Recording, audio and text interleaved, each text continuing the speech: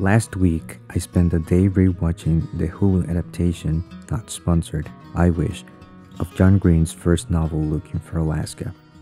Back in 2015, when I first read the novel, I was in a moment of my life in which every single word there felt true. As teenagers, we tend to fall somewhere between feeling that the world hates us and feeling that the world isn't even aware that we exist.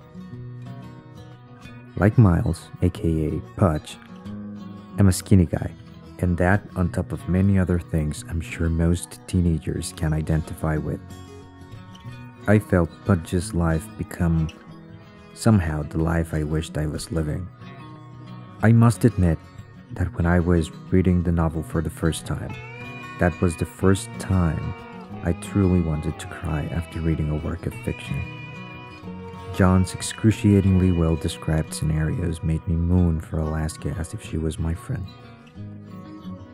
Some years ago, before watching the series for the first time, I spent a few days rereading parts of the book. I started thinking about how much I would hate a movie based on this wonderful novel. 2.5 hours wouldn't even make a dent in the underlying subjects of the book. When John announced this series, I was terrified, yet hopeful. If done right, this would easily become one of my favorite book-to-screen adaptations ever. So, I eagerly waited months for the release. The trailer didn't cut it, at least for me. I feared the novel would be watered down for newer generations, or even worse, make the characters and the dialogue resemble the typical rom-coms that my mother watches every Sunday. But it didn't. Although Alaska wasn't how I imagined her, we'll have our own version of Alaska, and that's fine. Christine did a fantastic job, not to mention the admirable performances of Charlie, Denny, and Jade. They all felt real.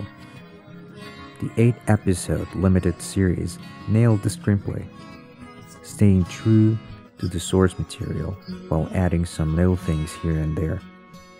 Those additions felt natural and believable. Exploring deeper all the main characters as well as secondary characters such as the Eagle and Dr. Hyde felt awesome.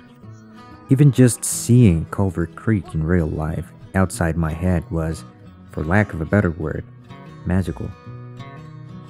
Perhaps my only complaint would be the fact that in the series it's quite obvious that Miles and Alaska had sex, or something close to that.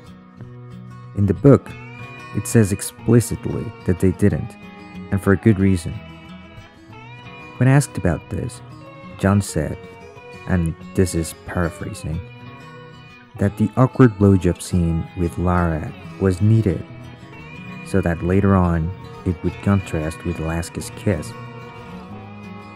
He wanted to compare a purely physical act, the blowjob, and a purely emotional one, the kiss, and how intimacy isn't necessarily dependent on sex, but love.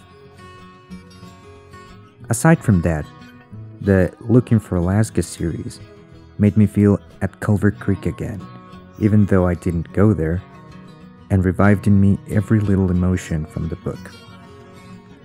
When Alaska said, "to be continued," I believed it again, and hoped she would somehow come back. This video's last words are beautifully portrayed.